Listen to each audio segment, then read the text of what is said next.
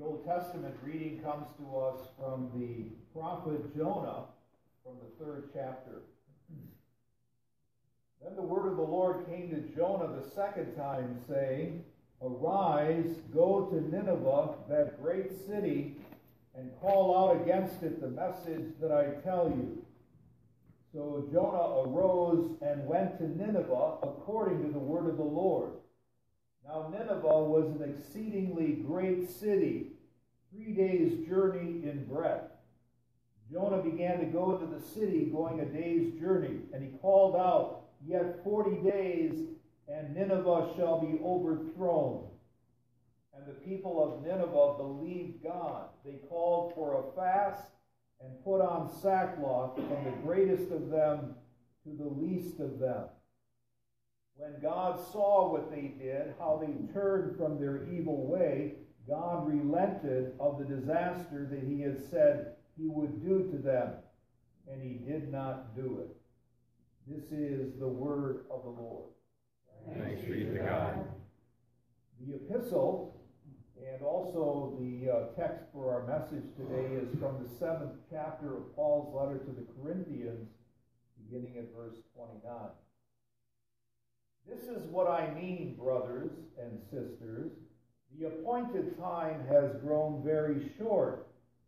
From now on, let those who have wives live as though they had none, and those who mourn as though they were not mourning, and those who rejoice as though they were not rejoicing, and those who buy as though they had no goods, and those who deal with the world as though they had no dealings with it. For the present form of this world is passing away. This is the word of the Lord. Thanks be to God. Please stand for the Alleluia and the Gospel.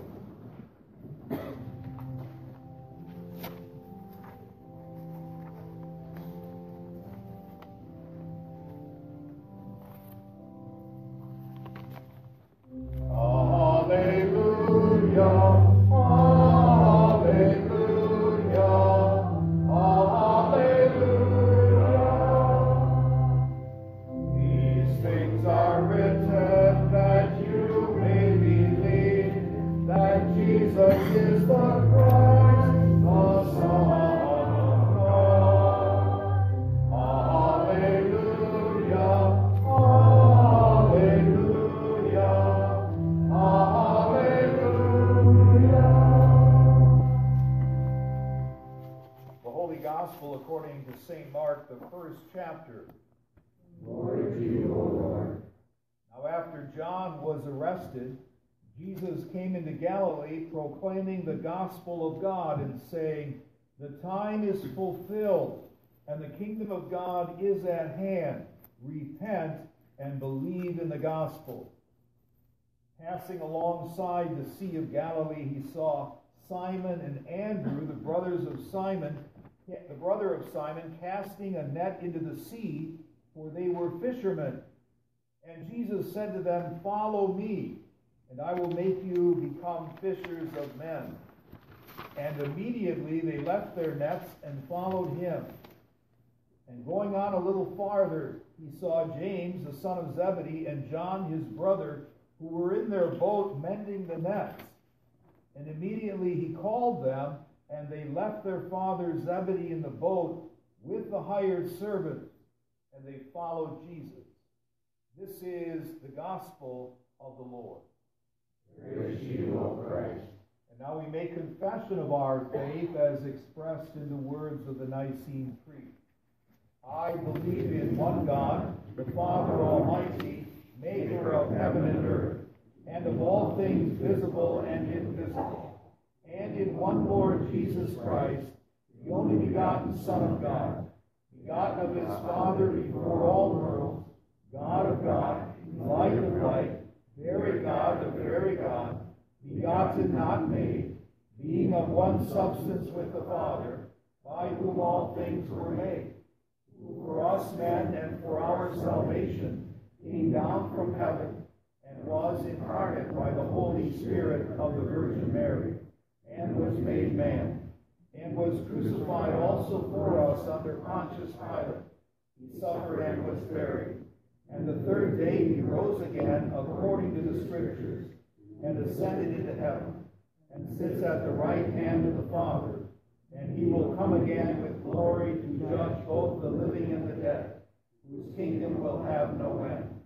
And I believe in the Holy Spirit, the Lord and giver of life, who proceeds from the Father and the Son, who with the Father and the Son together is worshipped and glorified, who spoke by the prophets.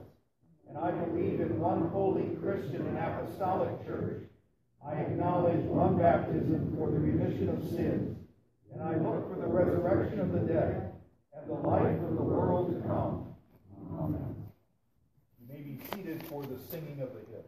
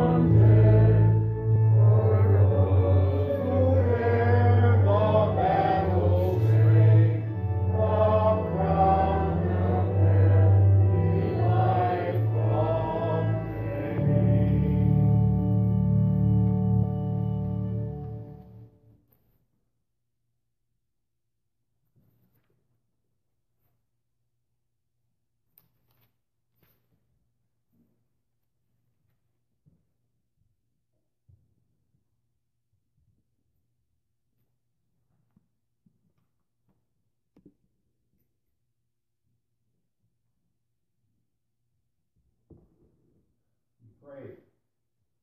O Lord, may the words of my mouth and the meditation of our hearts be be acceptable and pleasing in your sight. Amen. Grace and mercy and peace be unto you from God our Father and from our Lord and Savior Jesus Christ. Amen. Dear redeemed in Christ, I want to share with you what happened about a week ago in Hawaii. This came over the cell phones of people who were in Hawaii. Ballistic missile threat inbound to Hawaii. Seek immediate shelter. This is not a drill. So, this proved to be a mistaken message, but it took about 40 minutes for authorities to be able to correct this message. So you can imagine the terror that people were facing and experiencing who received this message. And so, we realize that the time is short. Even though this proved to be a false message, yet for the people who first received it, it was a very scary thing. They thought their lives could be over right then and there. And so, we think about what it means that the time is short. That's what the apostle relays to us in his letter to the Corinthians. And so I've used the theme, and I thought it would be appropriate for this weekend, is living the 2-minute drill. Living the 2-minute drill. And of course, we're going to refer to the football game. I'm not making predictions. That's not my job as a pastor. I don't have that inside kind of privilege. But there are some parallels that might help us here. In living the 2-minute drill, that's what the people in Hawaii experienced, right? In a very real way. You can bet that the coach of the Vikings as well as the coach of the Eagles, that they're going to practice the last 2-minute drill. They're going to give that some attention because you know how it goes in a football game of 60 minutes. Sometimes it comes down to the last seconds or the last minutes. As we experienced last Sunday, 30 seconds, right? When the Vikings got the ball back, and they knew that they had to get into field position in order to at least kick a field goal to try to win the game.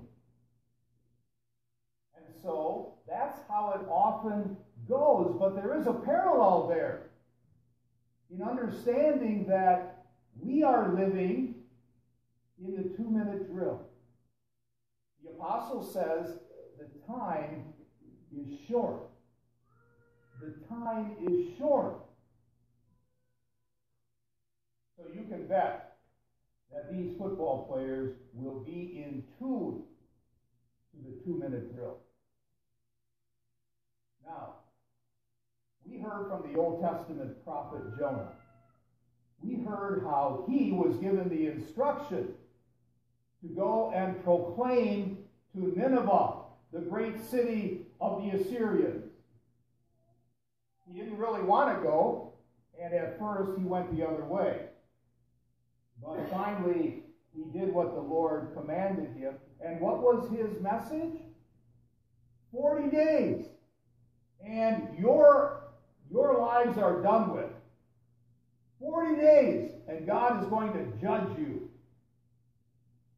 The amazing thing is that the power of God's word could not be limited by Jonah's expectations or even his wishes, because we know he was somewhat angry with God's change of plans.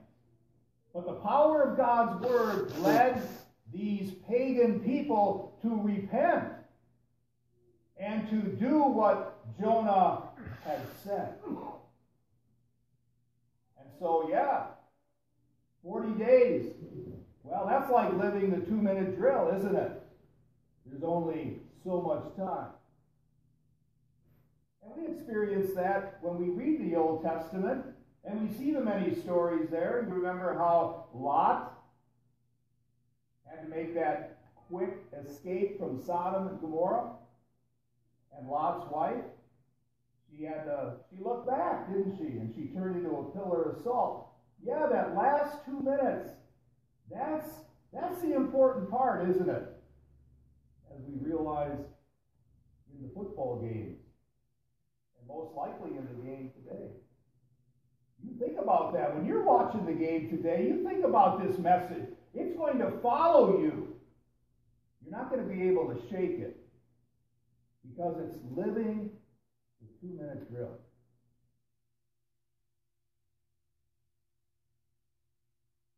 You know, Paul says some things here that are kind of puzzling. He talks in terms of these words. He says, those who mourn as though they were not mourning, those who rejoice as though they were not rejoicing. That may seem strange to us, but once again, I'm going to bring you to the football parallel. You know, last week, the Vikings were ecstatic.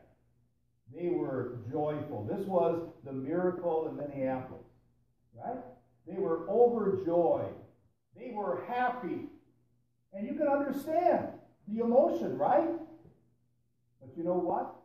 They're going to have to go into this game very sober-minded, very even keel. They can't really let the emotion of last week be the dominant thing. They've got to focus. They've got to focus on what they need to do. And so also that is true for you and I.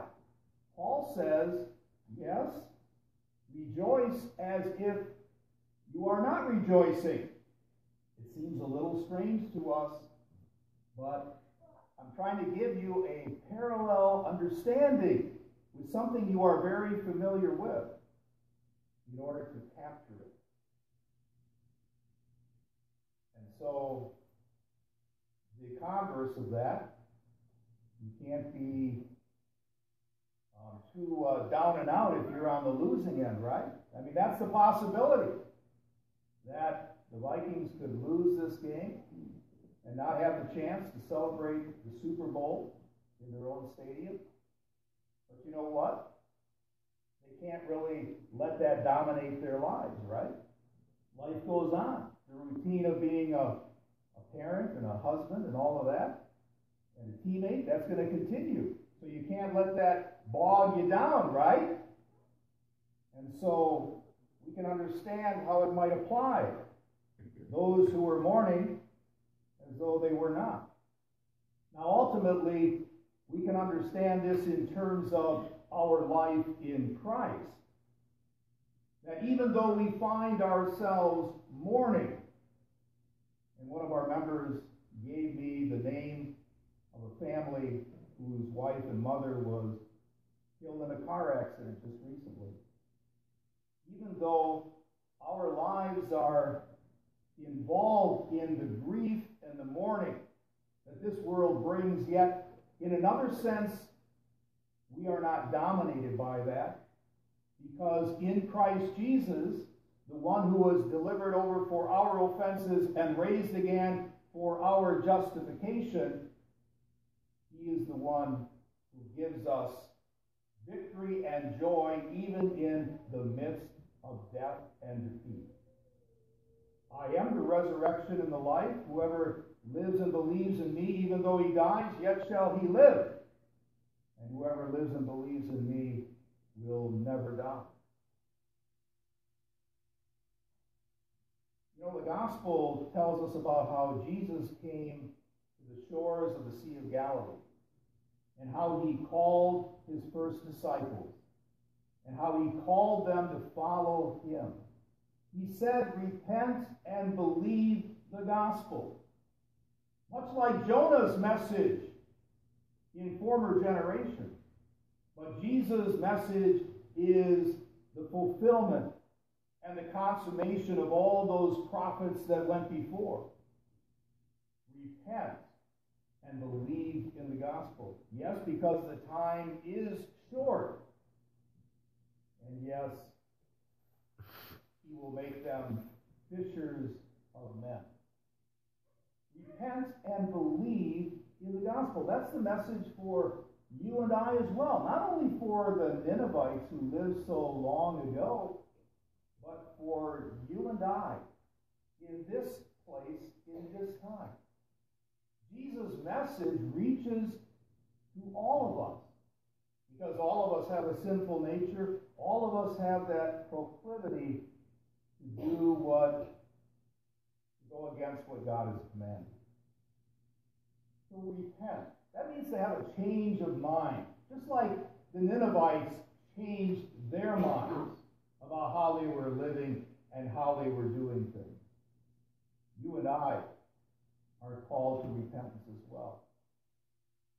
You know, we have a tendency to give ourselves credit for the successes, right, that we might have in our lives.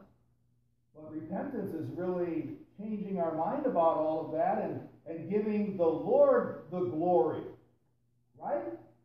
Giving him the glory. I think about on a national scale, I think about this time of year, you know, Roe v. Wade anniversary, and you've got the handout. You think about repentance and how people kind of think it's their right to do what they want with an unborn child. People think that the blood of an aborted child can cover their sin, sexual sin, perhaps. Really, it's only the blood of Christ that can cover the sin, whatever it might be. And so we understand how repentance and believing in the gospel, believing the good news that Jesus' blood covers all of our sin. And we can heed the message of repentance with that hope, rather than living in fear or denial or guilt or shame. But to believe the good news that Jesus forgives us all of our sins. You know, you think about the Vikings last week. You think about some of the testimony that we heard from the players. How the quarterback himself said that this is the third most exciting thing in my life. Number one was his relationship with his Savior.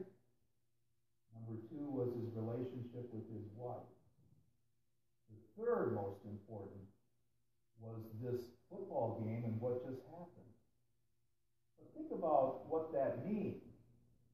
Think about the power of that. And think about it in the context of repentance and believing in the good news of Jesus Christ. And then we've got maybe the maybe hard to understand message that we buy things as if we don't own them or keep them. That's kind of counterintuitive, isn't it? A little bit countercultural for people that kind of have a tendency to think that the one with the most toys at the end wins. But we are in the world as Christians. We are not of the world. We are dealing with God's kingdom, which is far superior than our experience in the kingdom of the world. And so whatever we might buy or whatever we might need, we realize that it's not our ultimate need. It's not our ultimate possession, and that we will have to part with those things at some time. But it gives us a whole new perspective about stewardship and what it means to have the gifts from God and how we use our gifts. That we are strangers and aliens in this world Yes, our country, we have a better city and a better country. And Paul is very well aware of that. He himself said, I desire to depart and be with the Lord. But to live is Christ. That's a purpose, a real purpose that I have right now with my life. But to die will be gain. You know, Jesus told that parable about the rich man who accumulated so much that he had to build bigger barns, right, in which to store it all. He thought that he could possess what he had acquired, right? In fact, he said to his soul, soul, take it easy. Eat, drink, and be merry. But then Jesus tells that God comes to him in a dream and says, he addresses the man and says, tonight your soul will be required of you. The time is short, right? Then, whose shall all these things be? Yeah. He bought and he purchased with the idea that he would hold on to those things. But Paul says it's not that way. We buy and possess as if we are not really engaged in the things of this world. That's a whole different perspective. That's all part of the context of repentance, right? In that the time is short and God's kingdom is at hand. And living in this world is not the ultimate. But living in God's heaven is the ultimate. And so we set our minds on things above and not on things on this earth. So, living the 2-minute drill. You're going to think about that, aren't you, when you watch football this afternoon? You think about that. It all comes down, usually, to the last minutes, the last second. But Paul's talking about something much bigger, much better. And he's talking about the crown of glory that will not fade away. I have fought the good fight. I have finished the race. I have kept the faith. And now there awaits a crown of righteousness which the righteous judge will give not only to me, but to all those who long for his appearing. God bless you as you watch the game today, but God bless you as you live out the 2-minute drill in your spiritual life. Amen. Amen. Glory be to the Father, to the Son, and to the Holy Spirit, as it was in the beginning, is now, and will be forever, world without end. Amen. And may the peace of God that surpasses all understanding keep your hearts and your minds in Christ Jesus our Lord. Amen.